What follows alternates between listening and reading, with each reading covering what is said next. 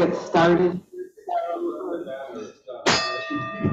Officially, we'll open the meeting, and if you would not mind standing for a moment.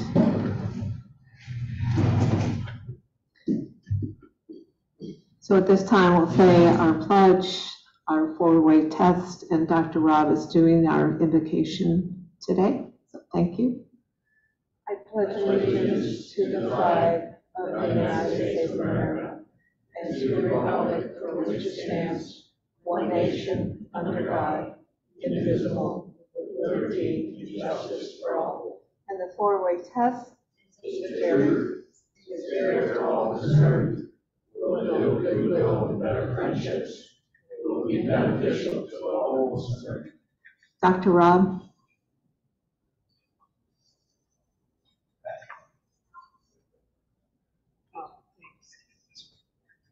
It's not going on. It's the other one. Oh, it's the other one. Oh, the other one.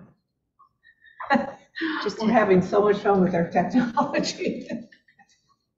It's not a touch screen. It's not going on.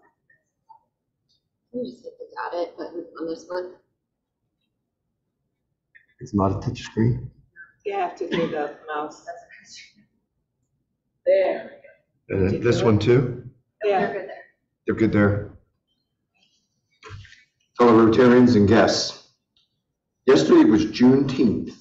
On June 19th, in 1865, Union General Gordon Granger arrived in Galveston, Texas to announce that the Civil War had ended, 2.5 years after the Civil War had ended. So I guess the travel was not popular or immediate, and there was no internet. And her chatbot, I went out into AI yesterday. It's a scary place to be.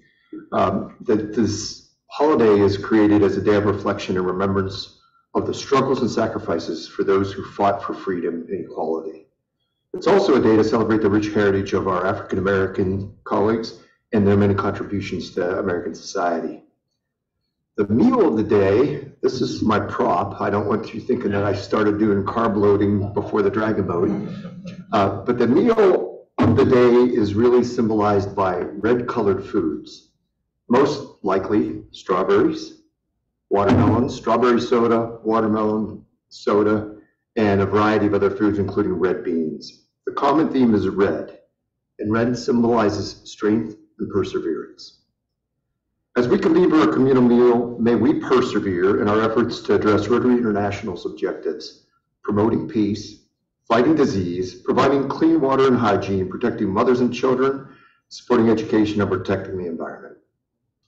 May we refer to our simple four-way test to keep truth, fairness, and mutual benefit front of mind. May we reaffirm our commitment to high ethics and professionalism in all that we do. So let's give thanks for our individual and collective blessings and move forward with renewed optimism, strength of our convictions, and commitment to service above self. Amen.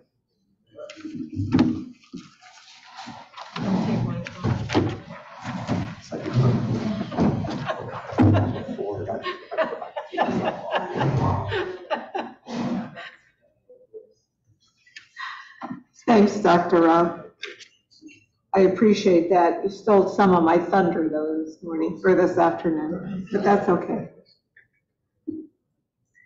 Well, as we look at June, June marks the end of a chapter and the beginning of another in our Rotary Club. A bittersweet time to reflect as we look ahead to 2023-2024 Rotary year. And as we all remember, the object of Rotary is to encourage and foster the idea of service as a basis of worthy enterprise, and in particular, to encourage and foster the development of acquaintance as an opportunity for service. Second, high ethical standards in business and our professions, the recognition of worthiness of all useful occupations, and the dignifying of each Rotarian's occupation as an opportunity to serve our society.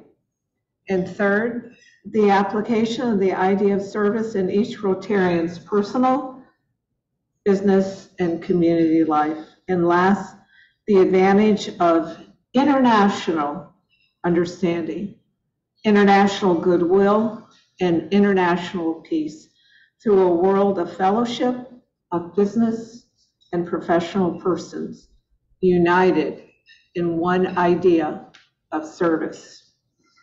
With that being said, I am Linda Farkas, and I'm honored to be the 2023 president of our club. One more meeting to go, folks. Woo-hoo! Not to say that I'm anxious. Thank you for joining us today and also online, and most importantly, here in person. So it's always great to have everybody gathered together. At this time, unfortunately, Connor had a situation came up and he had to regret not being here today. So Dr. Doug, would you mind doing happy dollars for me, please, today?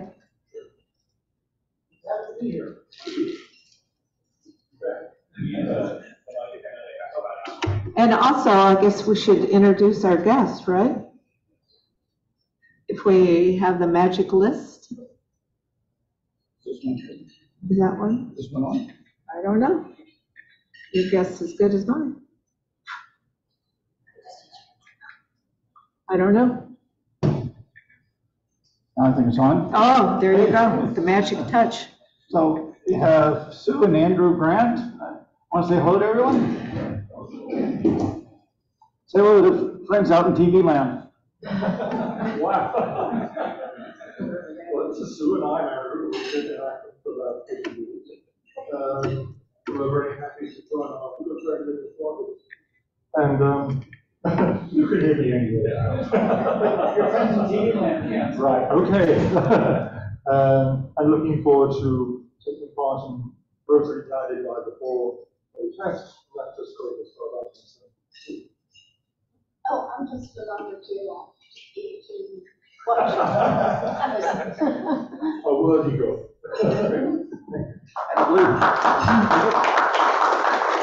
And I believe we have a visiting Rotarian.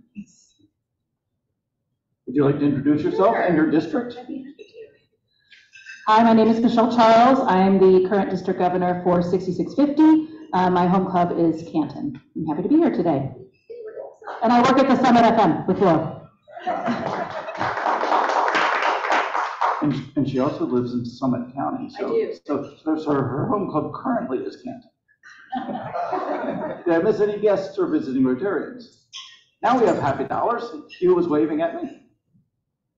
I'm happy to see our new members here. They used to be neighbors of mine on Overwood Road. We went to St. Paul's Church together, so it's happy to see them and glad they're going to be members and sharing our wonderful things we have with our club. Thank you. Who else?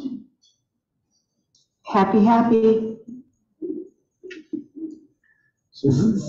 Dr. Susan is here. Sorry, yeah, well, we're happy that Manny is back on the North American continent. And so we have a returning from South Korea, our exchange student. And I'm also happy because I was able to participate yesterday in the Juneteenth.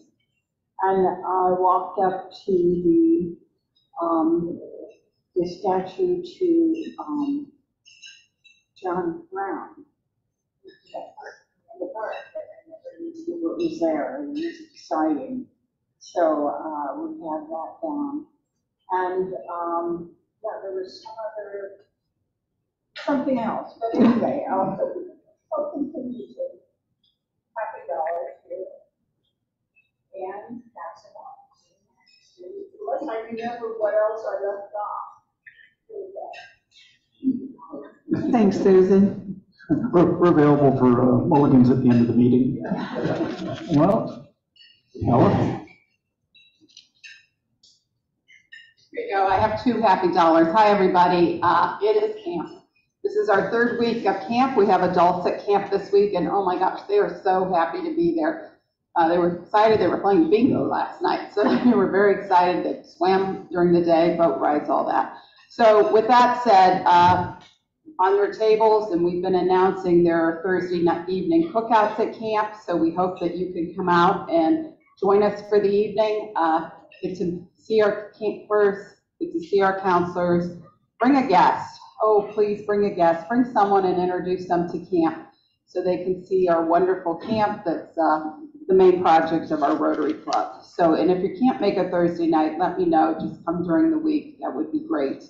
And then the last Saturday, and just a little advance notice, the last Saturday in August, I believe it is the 26th, thank you, Doug, is our annual cornhole tournament. So Doug's on the committee, Scott Culligan is our Rotarian is chairing it. So keep that in mind because it's a fun day. It's a great way to help raise money for camp and send kids to camp. Thank you.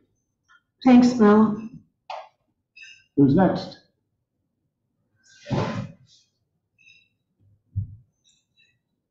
Dr. Rob. Thank you, Dr. Doug. I have two happy dollars. One is to meet this couple that has such a charming way with English. I think our club's going to get smarter. At least we'll sound smarter if you can teach us how to do that. And my second happy dollar is to be sitting here next to Captain Brian as we start to build our dragon boat, which will be, dragon boat team will be competing in August 12th. So any of you who have an interest and maybe a strong core, or you want to work on your strong core, please sign up and talk to our captain. I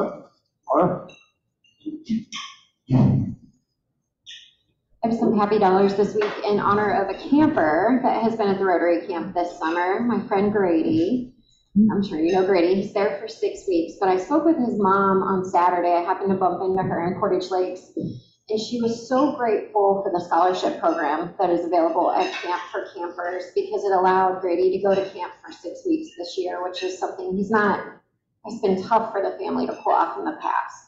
So a big shout out to the scholarship program at camp. Please think about that when you support camp, that is where the money goes. And these are real families that we interact with on a daily basis that are taking advantage of that opportunity. So big shout out there. And then also shout out to Michelle, who is our new development director at the summit. And she's also the district governor, one of the district governors here for Rotary. And yeah, just happy to be here. So happy Tuesday, everyone. Thanks, Laura. Susan has remembered and brought extra money. Yes, so this weekend was the Dragon Boat competition in Buffalo, New York, and our Dragon Boat placed first and second, and won the Breast Cancer Survivor competition, and first and second in the women's competition. So we wiped them out. Good deal. All right. It was a great celebration. Excellent. Really good news. Anyone else? I threw in a couple of happy dollars. Mela mentioned cornhole. We'll start having some flyers probably next week, so you can find out about signing up for cornhole and sponsoring that. And my second happy dollar is after an hour and a half, I got my computer to finish doing its updates just in time to leave to come to lunch.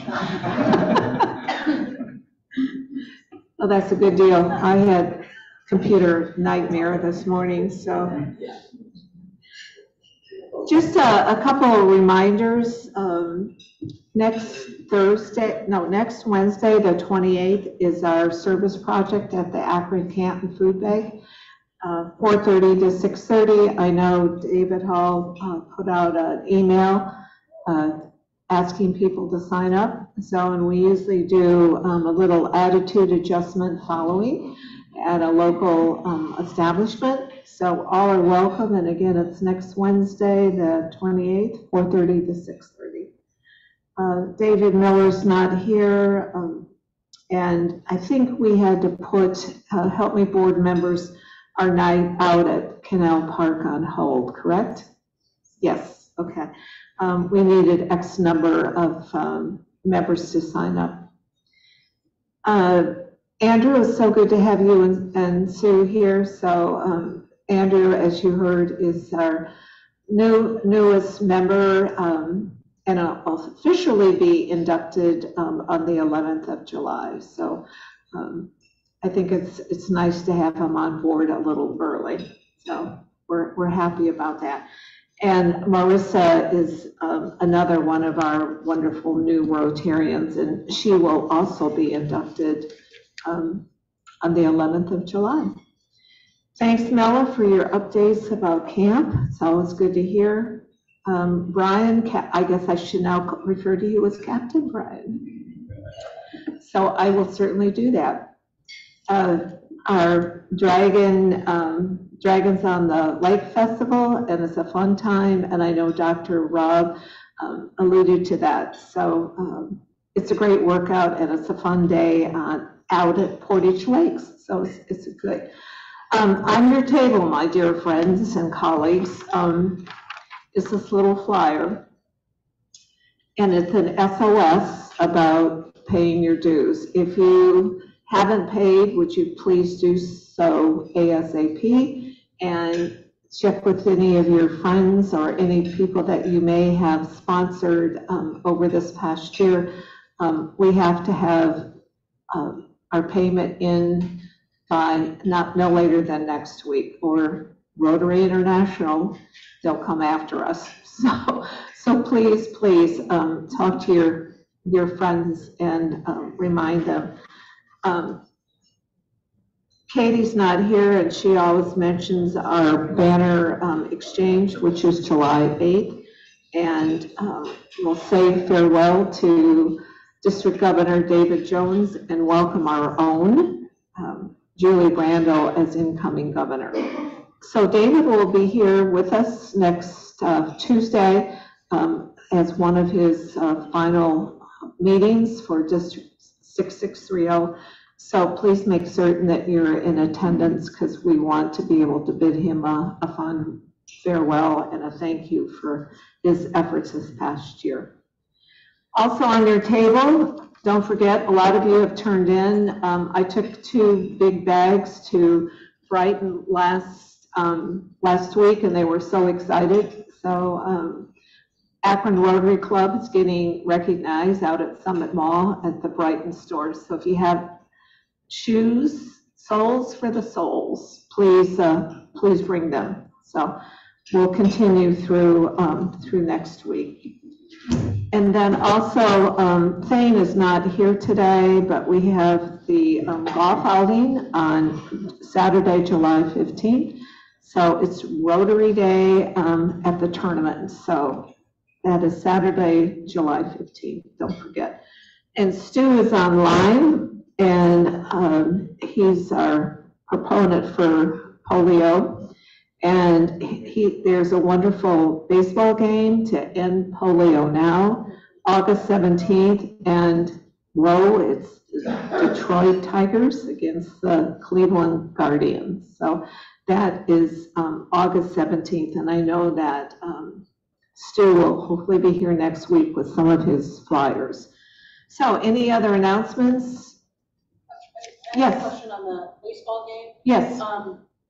I have the flyer, but I can't find it, and it's, should I contact them, Stu, directly to get tickets? Yes. It's online also, Linda. It's online for the polio night. Okay. Right. It's online on our website as well as the district website. You can download it there. All right, and I'm not that familiar with how the lower box and the upper box is. Has anybody been in them to know whether it's probably well worth the $10 to do the lower box? Yes. Okay. Having been there many years, the lower box is the way to go. Okay. So, yeah. Thank you. You're definitely in the game. So it's a lot of fun. It's a great day. So any other questions or announcements? Okay, Dr. Kiefer, it's yours.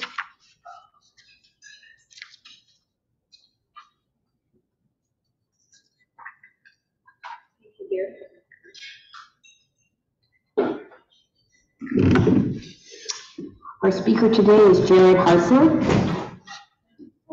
Jarrod has served as the Executive Director of the Ohio Alliance for Arts Education since September 2019. Prior to that position, he was the Executive and Artistic Director of Tuesday Musical Association in Akron. He has coordinated community arts and education programs and worked to establish partnerships with schools and other arts and community organizations all around the state of Ohio. A Worcester native and graduate of the College of Worcester, Jarrod has worked as a not-for-profit arts manager and arts educator at both the local community and statewide levels. He has worked at Wayne Center for the Arts in Worcester, the Delaware County Cultural Arts Center in Delaware, Ohio, and served as co-executive director of VSA Arts of Ohio in Columbus. Jarrod has participated in several education programs of the John F. Kennedy Center for the Performing Arts. He was a 2008 fellow in the Kennedy Center's Arts Management Institute, where he studied with Kennedy Center President Michael Kaiser. So Jarrod, we'd like to hear about the Ohio Alliance for Arts Education.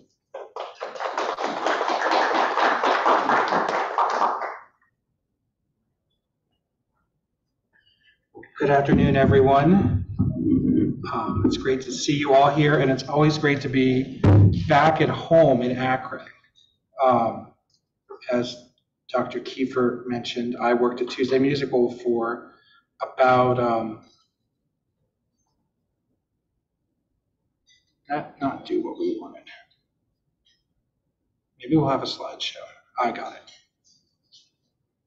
Perfect. Okay. So I was at Tuesday Musical for about, and this is feeding back, about 6 years. And so I'm looking around the room and I see friends, including Virginia, who is one of Akron's outright best art supporters. So it's great to see her. And Dr. McGregor, I think we've been Facebook friends since the Leadership Akron program a decade ago. So anyhow, yes, as my bio said, I'm now the director of the Ohio Alliance for Arts Education. The Ohio Alliance for Arts Education is a statewide arts education advocacy organization. So our mission is to make sure that the arts and arts education are an integral part of the education of every Ohioan. So we do that through also advocating, connecting, and convening. So those are the tenets in our new strategic plan.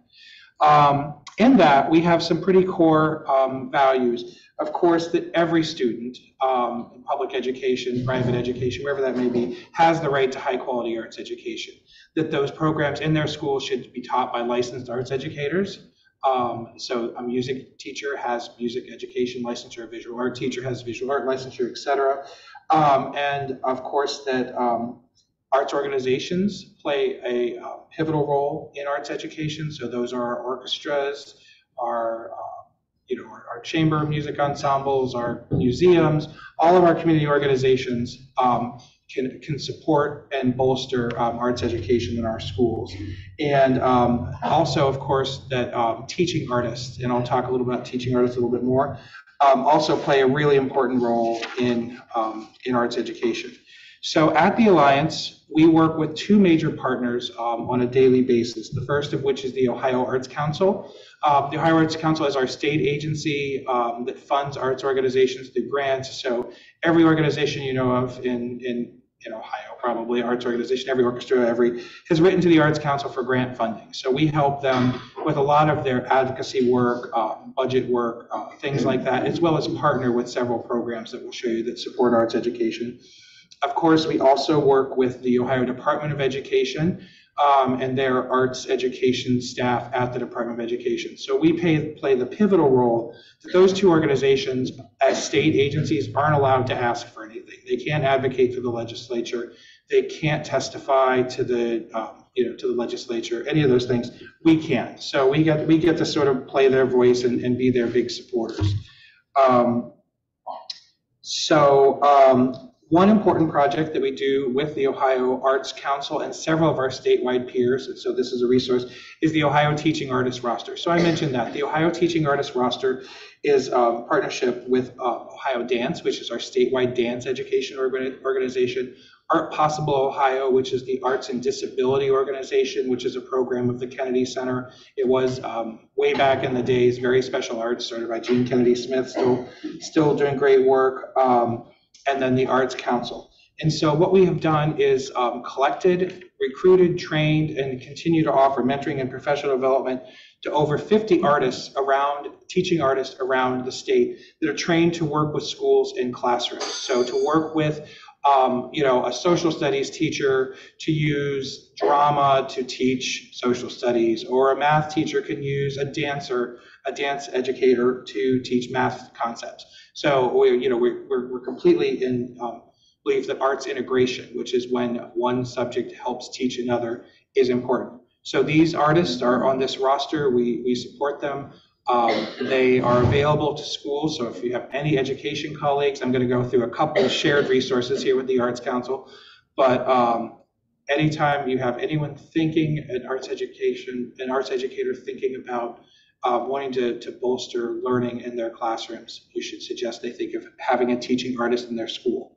Now, how would they have a teaching artist in their school? Because the Arts Council has a great program called Teach Arts Ohio, which is a grant program for schools to apply to the Arts Council to bring those teaching artists into the school for long-term sustained residencies. So not just a 1 week, a visual artist comes in and they make a mural and it's, the students had a great time and they learned about the mural making process, but ongoing, formative, in-depth, curriculum-related work. So the school can apply to that, and actually it pays the teaching artist the daily rate of a teacher, which is now I think $350, and it can be almost for an entire school year if the school wishes that.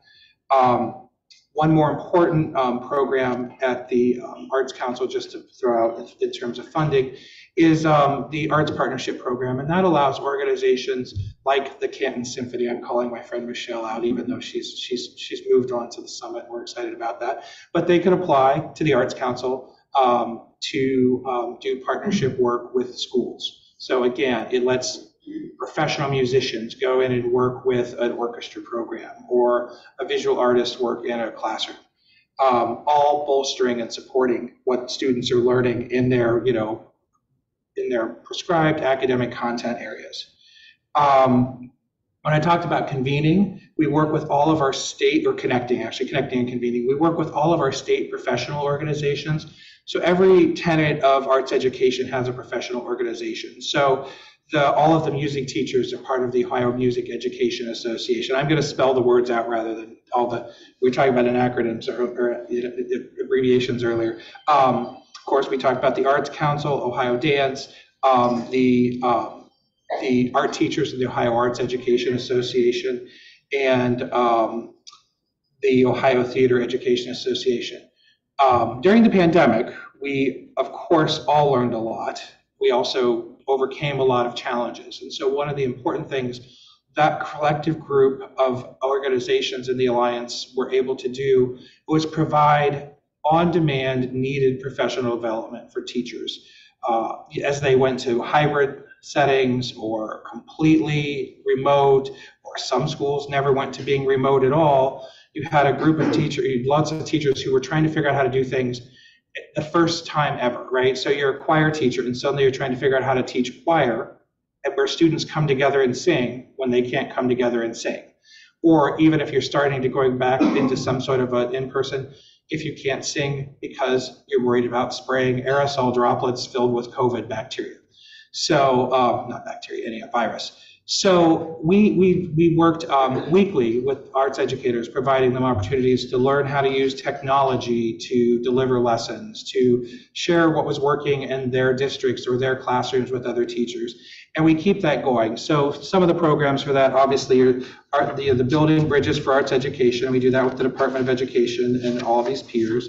The Blurred Borders. We brought arts educators from multiple states together to same thing, share what was working in Tennessee. Maybe we have something in Ohio that was working better for them and they had something better for us. So that really is the convening part. But we have so many great arts educators in Ohio.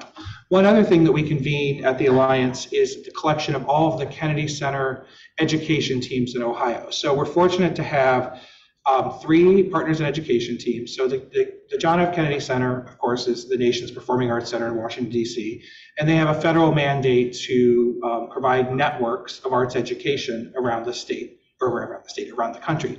So one of those is the Partners in Education program.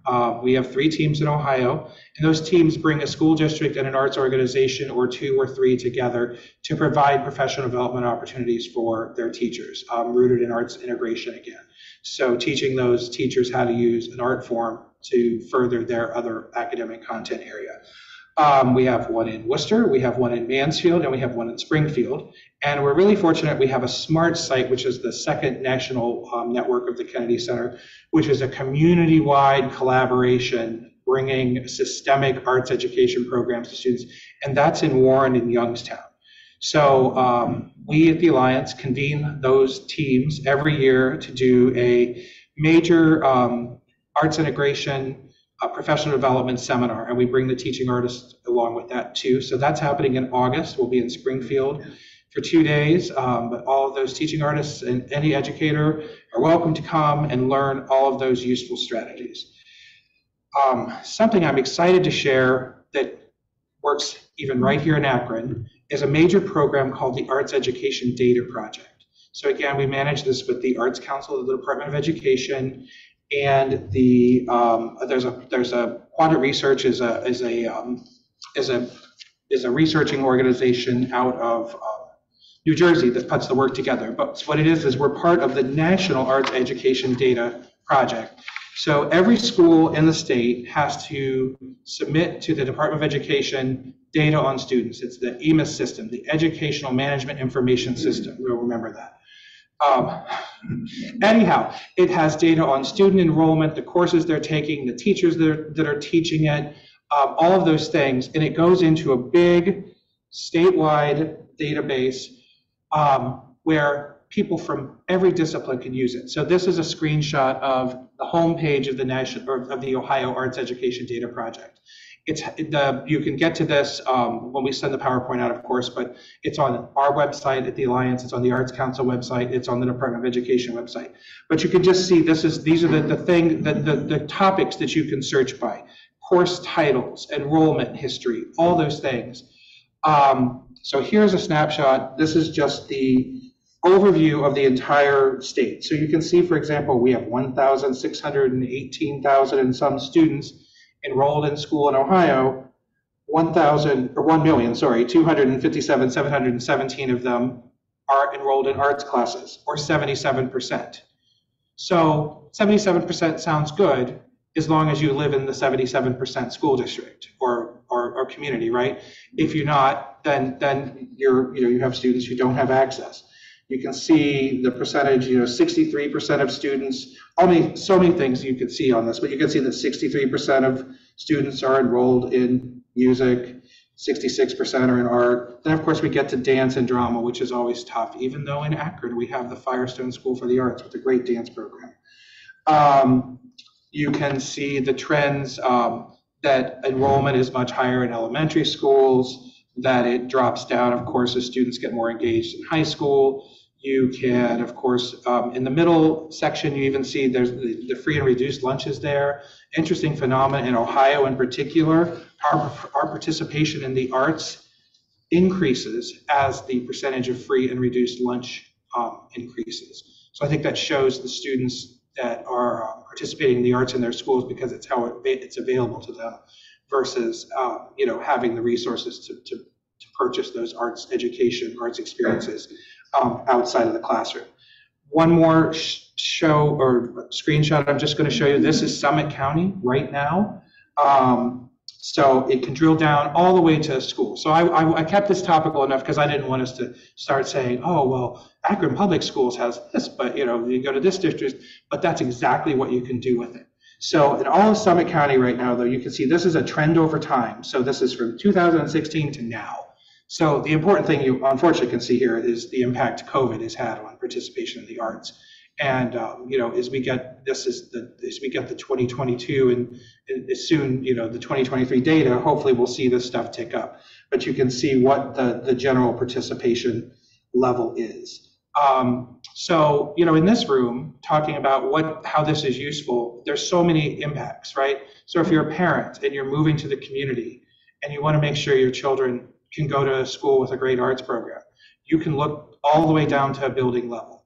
If you're weighing buying a house between community A and community B, same question, right? You want to make sure there are strong arts programs for your student. If you're that realtor, you might be able to, convince people to buy a house somewhere for those sorts of things. So anyhow, it's an incredibly valuable resource, for community members, of course, educators. You can use it if you're, visiting a school board meeting for some advocacy need, and you need to talk about arts programming in your schools.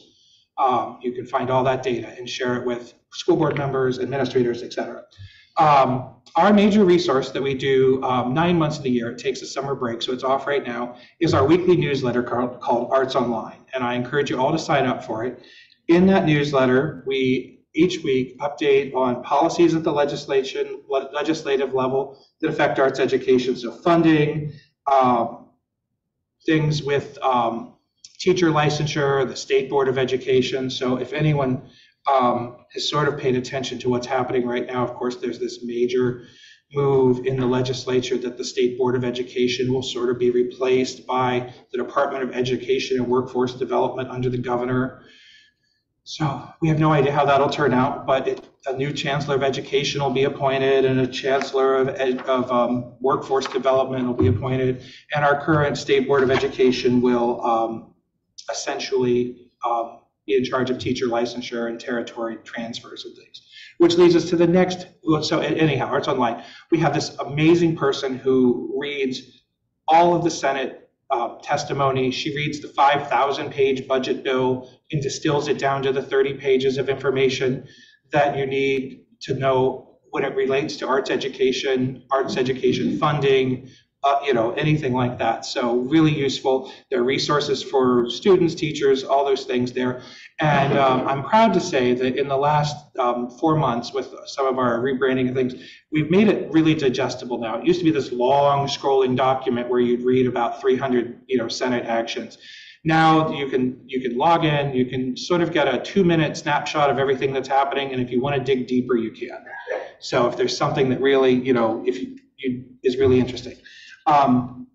We also, with our advocacy work, send out action alerts. So if you're signed up with us, we let you know when we need your help to support arts education in Ohio. So a couple things, of course, that have just recently happened. Talking about the Arts Council again, it's the biennium budget time. So every 2 years, the state puts together its big biennium budget, and the Arts Council drives all of the funding that then they grant out to all of the arts organizations to the Arts Council. So this particular year, the Arts Council has done an amazing job of bringing in new grantees. So there were 250 new organizations that were eligible to go into the sustainability system, which is operating support for arts organizations. Well, of course, if they didn't get more money, what would that mean to all the other people that were already in there? They would take a cut. So there was an ask for an additional $10 million to fund all of that.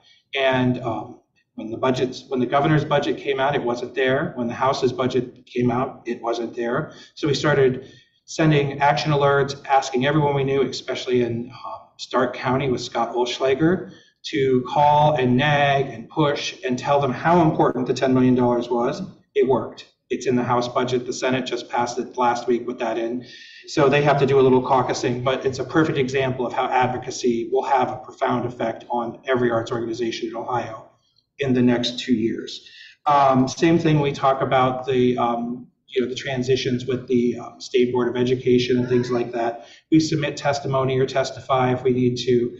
So all of those things. But if you sign up for those action alerts, we make it really easy where you can put your address in and click, and it tells you who your elected officials are, and you can almost, click the message you want to send and essentially say, arts funding is important, arts education is important to our schools, whatever the current need may be. So just a little wrap up, because I probably am babbling way too long. Some of our major, all available to you are the Arts Online newsletter, the action alerts. Our website has a huge array of advocacy materials. Again, questions for a school board, if they're electing, or a superintendent candidate or a school board, anything like that, as you're trying to advocate for arts or arts education in your school. Going to say, and then of course, what can you do? You can subscribe to Arts Online. You can take action on the action alerts we send them, write letters and emails and post on social media for arts teachers, advocates, and legislators. Practice and share talking points that we share, of course, and attend arts programming in your community and beyond. That's the most important thing. Every arts organization depends on your engagement. Of course, your ticket support and things, but just really sharing and building that collective arts network. This is a little bit topical, but preparing for your work. I think everyone in this room is a demonstrated advocate, orator, and supporter, so you know how to make your case and do all of those great things. With that, I'll happily take any questions that anyone might have. Thank you. Oh, yeah. Yes, anyway, I have a sister who's a retired art teacher and has as many as 500 students at Copley, so yes, but this work is essential. I wanted to know in the data that you presented, if all of that is public education or if that includes charter schools and private education, and if so, what is the percentage of Ohio's children who are receiving, quality art education? It's a great question, and actually at the moment there's a filter that's about to be added to the dashboard to filter out the charters. But when you see that percentage of students that don't have access to arts education, the shocking majority are those students in those charter schools. So yeah, our public schools, especially in the elementary level, generally do a really good job. And you actually can filter on there a no arts, and you can see every school in Ohio that doesn't have arts education programming available. But generally, at least elementary music, instrumental music but when it really gets interesting is when you get to the high school levels and you have District A that really has like Art 1 and Art B or Art 2, and then this district has 2D design and 3D design and sculpture and media, and that's where the inequity often comes. And of course we know that happens with our districts at different funding levels. So if you're rural and economically disadvantaged, you have less offerings than if you're at a well-funded great community. Thank you. Of course. Anyone else? Next question. Well, since I've got the microphone, I've got one. I'm a recovering business professor, so I'm sort of an art Philistine. I view art a little bit differently as, in addition to going to see art, environmental art or public art. Does your organization advocate for, in addition to education in the schools, just getting people used to seeing art wherever they go, hearing art wherever they go? Definitely. Again, and especially that work advocating for the Arts Council. That's making sure that the arts are available in every, all 88 counties all around the state, every discipline you can imagine, individual artists, through the community arts center all the way to the big major orchestras and museums. So yes, we definitely support that in every way we can, primarily for asking for financial support. But my arts professional friends will second how important that is.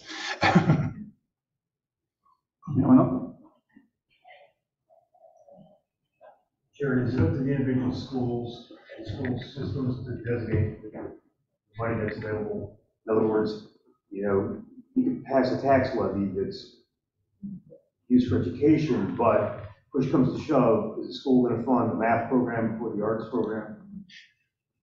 Yes, but But there, on our website, you'll find this, that's a document called the Rule and Law of Arts Education. So there is a graduation requirement for the arts in Ohio. Every graduating senior has to have had 1 credit in arts education. Now, are they constantly trying to chip away in some way by saying, oh, well, maybe they should take financial literacy, or what's the newest one has been technology, computer literacy, something like that. But ultimately, we help districts all the time when they try to make that cut, because we can go back and say, there's supposed to be an approved course of study in the district, that it's all very much local control, as you say, and that's been the State Board of Education's tenet for a long time, that a superintendent and a Board of Education should be able to make those decisions.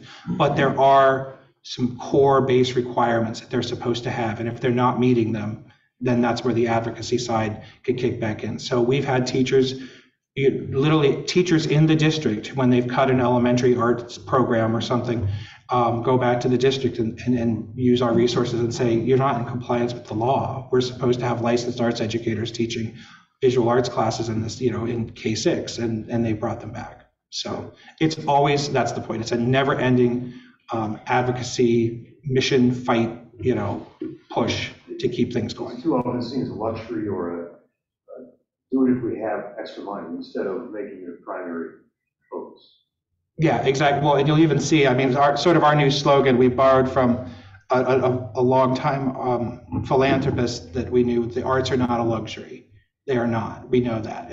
Back to arts education, we know that students that participate, and I didn't bore you with, somebody, Daniel Pink's study or something, but, we know that students that participate in the arts are collaborative, creative, problem solving, critical thinkers. They're the people, they're fantastically more, prepared to enter and graduate from college, and they become the employees and the colleagues and the friends that we all want to have in our communities. You mentioned that there seems to be an absence of art education in many charter schools. Do these legal requirements of a curriculum in the arts apply to charter schools, or are they exempt from that? They're pretty exempt. Yeah, the charter school, and that's another issue that's happening right now in the legislature, is the backpack bill is really posed to direct so much money away from public education. The parents, the legislature is saying that the parents have the right for their kids to go to a school that's better than the one in their community. Well, no, we should be making sure the school in their community is good, but it's, tough. Jarrod, thank you so much. I'd like to present our Rotary Imagine coin. And there's a lot of work that we all need to do, but you have given us the imagination to carry on. Thank you. Thank you. I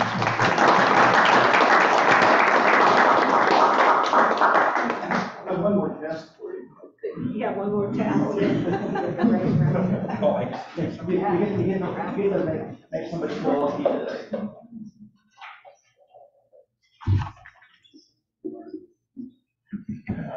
$219,592.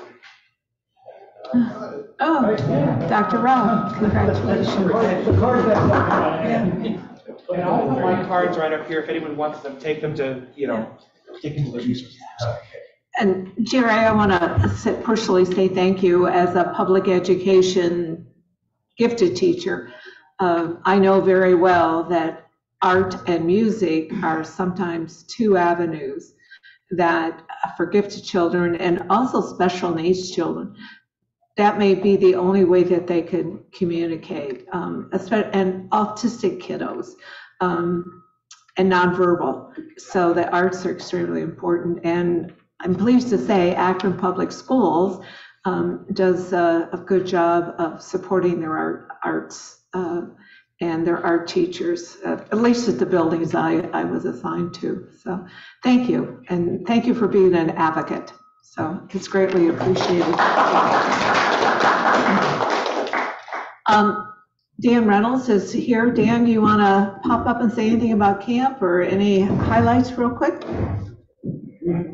It's week 3, I think, of camp, and it's one of our adult weeks, so they're a lot of fun having the adults on camp because slow down our pace a little bit, and all the adults, a lot of them were my kids when I was a counselor, so there's some faces that you might remember even more of.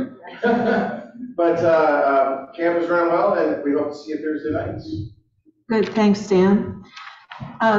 Next week, we'll have a celebration of our Rotary Year 22-23. And we will also at that time recognize our 3 foundation grant recipients. And the Rotary Camp, the I Promise collaboration was awarded $6,200.